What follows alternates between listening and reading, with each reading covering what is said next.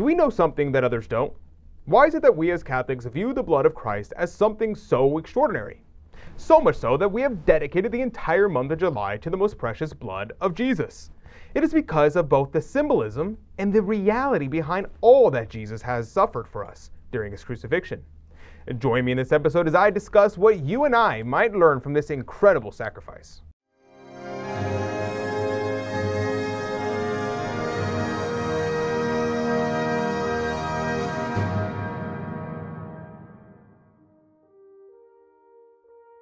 Howdy, and welcome to America Needs Fatima. My name is 𝗕𝗲𝗰𝗇𝗍, and I'm so glad each and every one of you is here with me to talk about the precious blood of our Lord Jesus Christ. But before we get going, be sure to hit subscribe and click the notification bell so that you never miss out on another story of Mary. Have you ever thought of the role that your blood played in your life?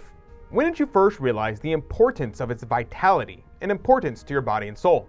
I think it was my first paper cut that really made me start paying attention. This is a truly fascinating topic for the average man. However, when it comes to the blood of Christ, nothing can fully explain the divine mystery why he shed his for us. In the words of a prominent Catholic Brazilian thinker, Plínio Correia de Oliveira, Christ's blood, like everything else in the body of Christ, is in a hypostatic union with him, and when it leaves his sacred body, it is as if symbolizes the dignity of that body leaving. The blood of our Lord is merely an extension of our Lord, and because of this, it is undeniably sacred and should be revered. We might compare this departure to the juice that comes from the grapes that make wine. That juice represents the essence of the grape. It is all the best the grape has to give. So also our Lord's blood represents the best of all blood. It is the blood of David and the blood of Mary. Let us not forget the reason that blood of Christ was spilled in the first place. It was because of our sins, the foolish deeds and malice of the very people he set out to save. Through a series of unspeakable, violent, and deicidal actions, that blood was shed in the scourging, the crowning with thorns, the cross, and the torments of all kinds. The blood was shed by the great anguish of soul when our Lord in his agony began to suffer and sweat blood all over his body. And we cannot forget the anguish this caused Our Lady. For though she did not shed a single drop of blood, she suffered every torment in union with our Lord as co-redemptrix. We must see how the blood of Christ calls to mind the tears of Mary, shed along with the blood of Christ. Our Lord did not want Our Lady to shed a drop of her own blood. He allowed all types of torments against himself, but forbade the powers of evil from raising even a finger against his Immaculate Mother.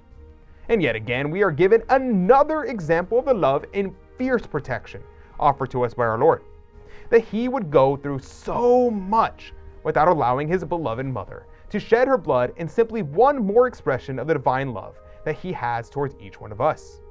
She suffered no physical torments, none of her blood was shed on behalf of humanity, nor would it have been the redeeming force of the infinite precious blood of Christ. However, Our Lady did shed a kind of blood, her tears. It would serve as only a kind of complement to our Lord's blood. We can say that tears are the blood of the soul. She suffered all the pain of his death and shed tears. Let us meditate upon this expression of ineffable goodness that Our Lady and our Lord have shown us, and allow ourselves by sorrow for our sins to be moved to tears to console Our Lady's and our Lord's afflicted heart. Jesus held back nothing, not even a single drop of his precious blood, to show his love for us.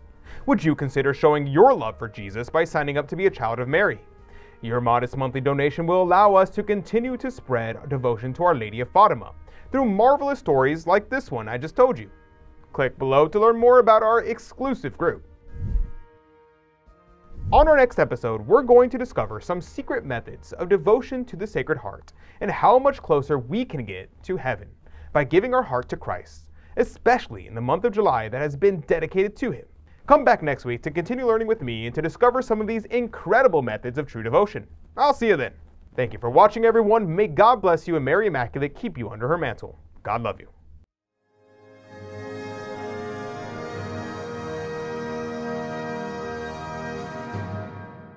Thanks for watching. To save souls, there needs to be more Fatima-focused content on YouTube. If you agree and you want to help me make more videos, please join our special Child of Mary group. As a Child of Mary, you'll get a beautiful Fatima pin, plus inspiring reports on America Needs Fatima work to save souls. Click the link in the description below to learn more and become a child of Mary. God love you.